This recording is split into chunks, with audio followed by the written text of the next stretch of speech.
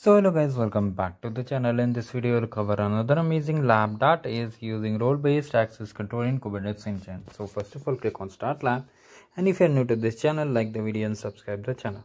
Now if you want to know how to enable this check my progress bar, that is score 1, so just check the description for it. Now open the console incognito window. Now here, if it asks for username password, check the lab for it. Pop-up comes, just click on I understand and then click on I agree and then continue. Now after that we'll be activating the cloud shell where we will be performing all the steps. So just activate the cloud shell, and here just click on continue and just authorize yourself.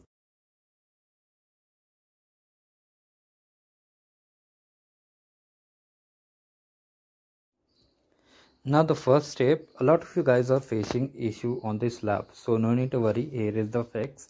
Just follow the way I am doing and you will definitely get full score. Now what you have to do, you have to go to the lab instructions, and just from here you have to just export these zones. So just copy it carefully once, and now you have to just set the project ID. So as you can see on the lab manual, there is no project ID. So can you tell me where is the project ID?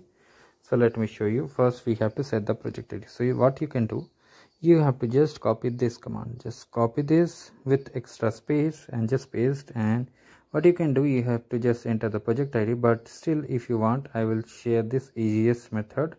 So just scroll up. So there is no project ID. Let's scroll down. As you can see, this is the project ID. Copy it carefully. Now just paste it like this and select entire contents. And what you need to do, just hit enter once. First of all, just clear it. Now just hit enter.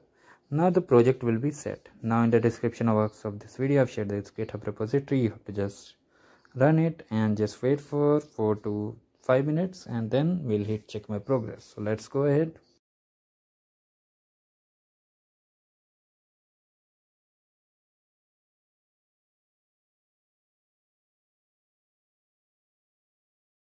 Meanwhile, you can also try to go back to the lab instruction and try to hit check my progress, but it will be better if you wait for all tasks to complete and then hit check my progress. Now follow the labs and trivias. You can check the playlist and the description for skill badges.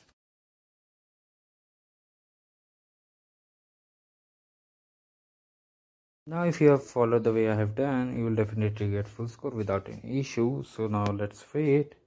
Need to check my progress again. So it's taking a bit. You need to just wait for some more time.